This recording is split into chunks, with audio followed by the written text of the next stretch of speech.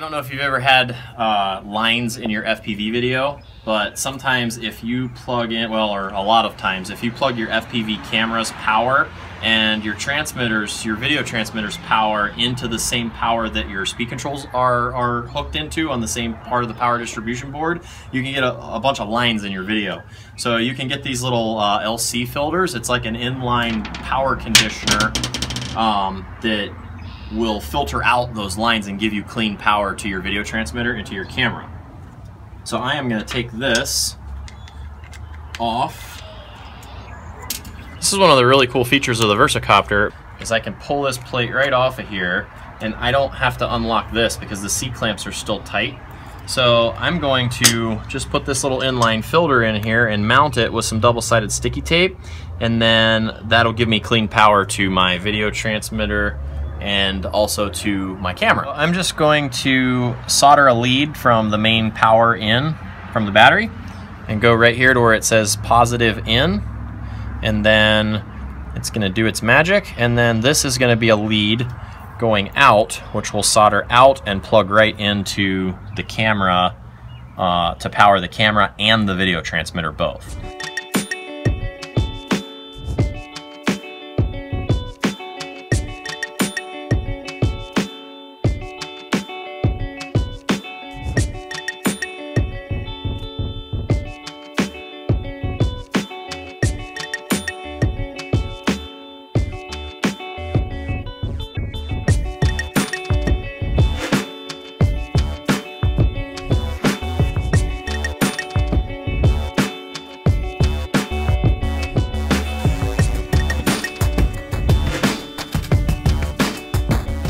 On the bottom of this little LC filter, the pads for the hot and the ground wires are coming in, and you can see on the inside of the Versacopter there's extra little pads for other ESCs and for the PLU circuits and all that. I don't want this to touch this. That would be really bad, because if you arc that out, you're going to fry your filter and maybe even some other electronics.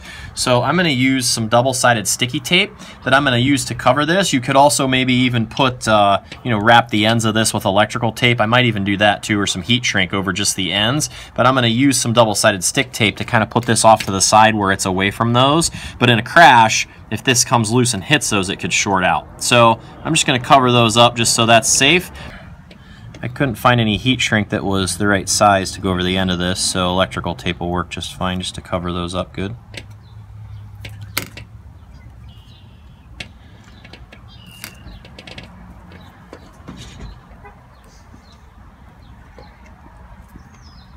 Now I'll just put a little double-sided sticky tape on the back of here just to help hold it down a little bit.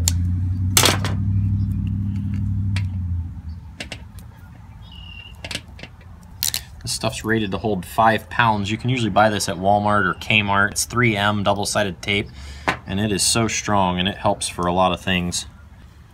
Alright, so now I will just plug my camera back in, and I'll button this guy back up here. And that is how you install an LC filter onto your video transmitter and camera.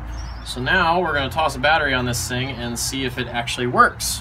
I just plugged in the battery, and when the quad is not throttled up, I always had good video. Let's look into the goggles here and see what this sees.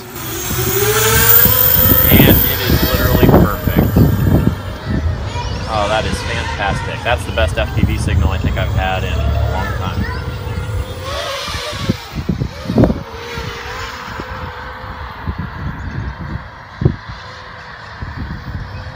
So the next question you're probably going to ask are, what are those lines in my FPV camera? When I was setting up the CM-650 board camera that I bought from Get FPV, I found what's called a park line. So apparently those cameras were sourced for using for backup cameras. So I turned that on, and when you're kind of lining up on gates, it's kind of like a nice little way of gauging where you're at. So I don't know if I'll leave it on forever, but it was just kind of a neat little thing that the board camera had when I did the setup.